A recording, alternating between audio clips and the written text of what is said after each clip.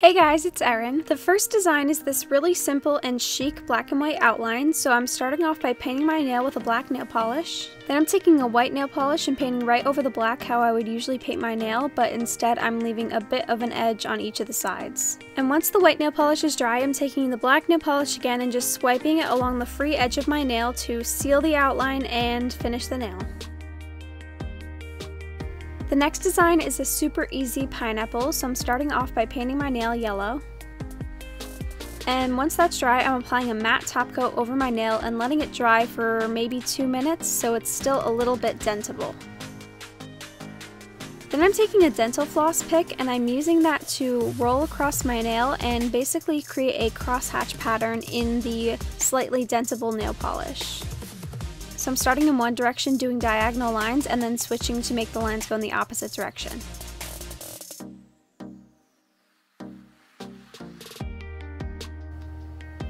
Then I'm taking a green nail polish and just with the brush straight out of the bottle, creating a little messy stem at the top of the pineapple. And I'm not applying a top coat over this design since I already used a matte top coat. The next design is a cute little rainbow and cloud, so I'm starting off by painting my nail red. Then once that's dry, I'm again creating the same shape with a orange nail polish, then a yellow, and then a green. Now the only tool you need for this design is a bobby pin to make the clouds, so take a bobby pin and open it up by bending it outwards. Then you want to take a white nail polish and use one of the ends of the bobby pin to create some little dots for the clouds along the bottom of the rainbow. Finally, apply a top coat.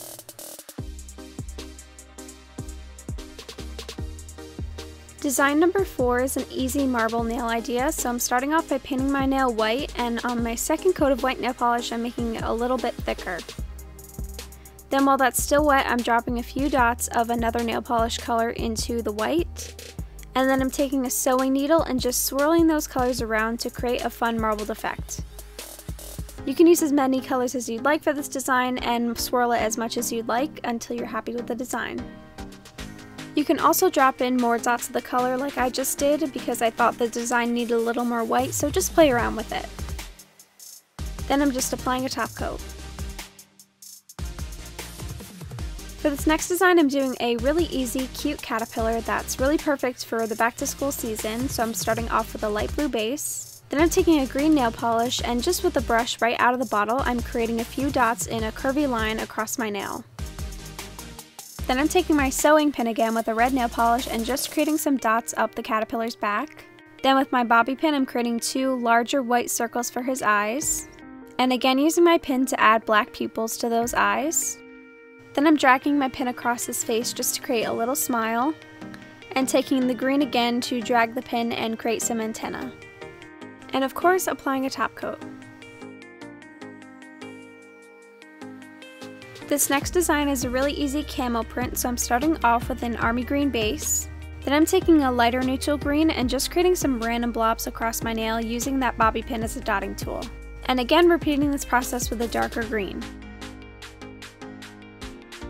Apply a layer of top coat and there you have your super easy camo nails.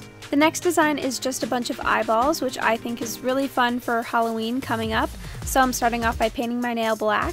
Then I'm taking my bobby pin dotting tool again and just creating some white dots across my nail for a few eyeballs. Then taking a light blue nail polish and my bobby pin dotting tool again and adding some blue dots on top of the white ones.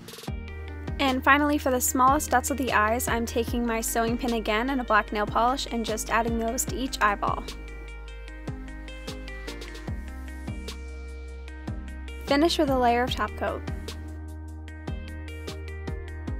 I like to think of this next design as a scalloped wave pattern, and all you need is the brush from the nail polish bottle, so I'm starting with a white base. Then I'm taking a light blue and just doing 3 scallops along the top of my nail. Once that's dry, I'm taking a slightly darker blue and doing another layer of scallops. And finally a darker blue and doing one last row. Finish with a layer of top coat and there you have a really easy gradient scalloped nail. This next design is an easy watermelon, so I'm starting off with a red base. Then I'm taking the brush of a white nail polish and doing a French tip along the bottom edge of my nail. Once that's dry, I'm taking a green nail polish and again doing a French tip but leaving a slight bit of white. Then I'm taking my bobby pin again with a black nail polish and just doing some seeds for the watermelon. And finish with a top coat. For this last design, I'm starting with a white base, and all you're going to need is just some plastic wrap from your kitchen. So once your base color is completely dry, dab a little bit of another nail polish color onto some paper and slightly dip the plastic wrap into the nail polish. Then I like to dab it off on a piece of paper to remove the excess. And dab it onto your nail to create this kind of splattered, marbled effect. Repeat with as many colors as you'd like. And once you're happy with the design, apply a layer of top coat. So there you have 10 really easy nail designs using either no tools or just items you can find around your house. We really hope you guys enjoyed this video. If you want to see more from Q Polish, you can click these boxes here and subscribe to Q Polish by clicking the circle here for a new video every week. You can also subscribe to my personal nail channel by clicking the circle here.